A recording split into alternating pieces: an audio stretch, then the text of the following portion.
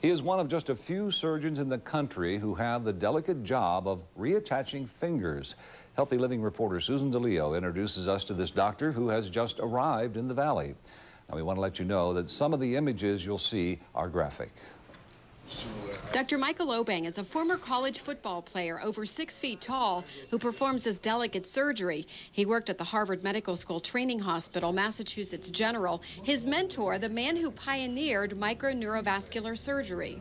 Like if this finger is crushed, you have to cut out the crushed portion. All the blood vessels have been destroyed. So you want to cut it out, find good blood vessels, make sure he's bleeding.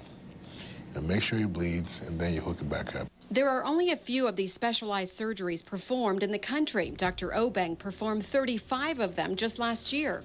One of Dr. Obeng's patients was a 54-year-old man who was a golfer. He lost his finger at work during an accident, but after the surgery, he was able to be back here at the golf course. And the critical point is hooking up the arteries.